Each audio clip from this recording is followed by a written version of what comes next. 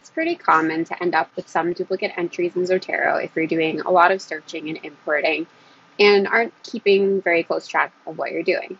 The reason for that, of course, is that articles can be in more than one database.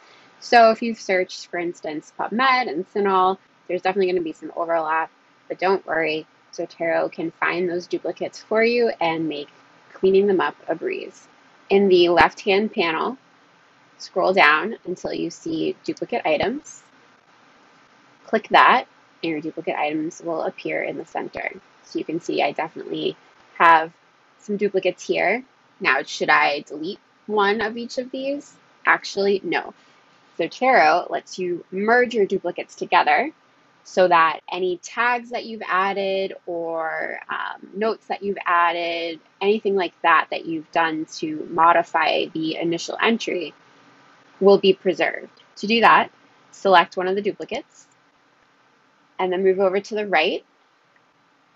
Now this is saying that I have two versions, one that was imported in 2019 and one that was imported in 2020. It doesn't matter so much which one I select because, again, it will merge any notes, tags, collections, and all of that. But you can always check each one to make sure that there isn't one that has less information than the other, because then you'd want to select the one that had more information.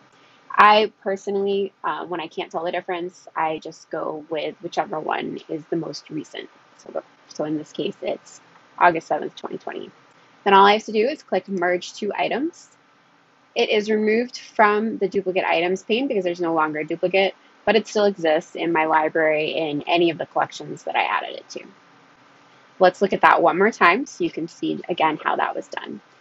Click on your duplicate, choose one of the versions. In this case, they are exactly the same except for the access date. So I'm going to choose the August 7th one to be the master item and then click Merge Two Items. And now they are no longer in my duplicates. I have no duplicates in my library, and any tags, notes, collections that I associated with those items still exist.